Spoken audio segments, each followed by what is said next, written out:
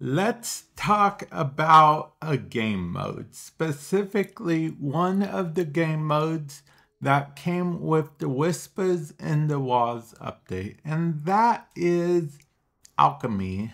Okay, Alchemy is, as I mentioned, one of the new game modes.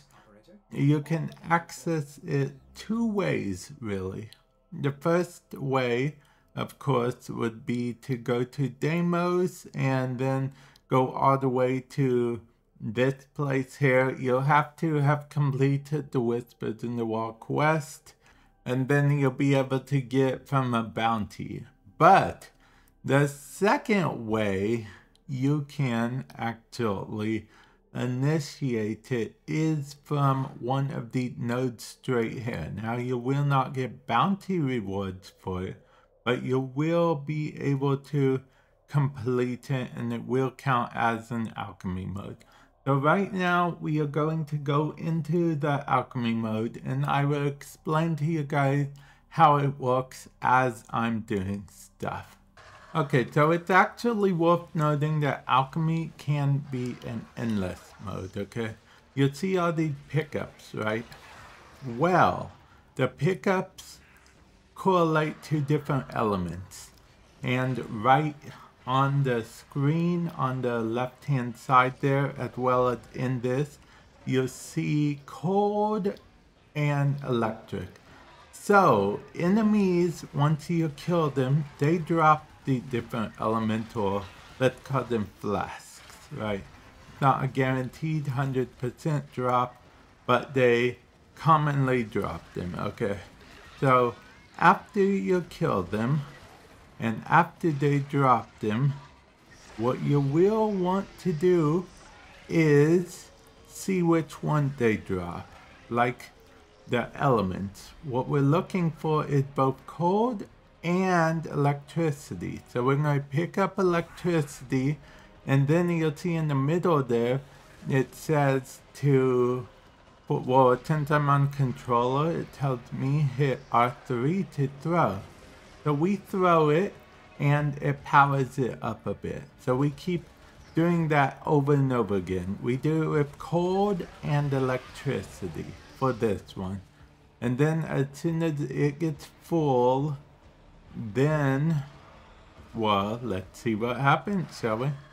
Now that it's actually full of cold, which I'm going to show you guys real quick, adding more cold will not do anything for it. In order to fill it up now, we will need the electricity one. So these right here, again, enemies drop them, and then we just throw them into here. It should show on screen again what button to throw. And now that we filled it up 100%, here's where the second part of this comes into play, okay? If you look on the map, you will see some cube type things. Those cube type things are important because once it gets to a certain radius outside of that box you see under conversion progress, that white box, you need to keep on shooting these so the pressure doesn't get too high. If it gets too high, it's basically game over. So we're going to wait because it goes faster higher up, but you don't want it to get too high.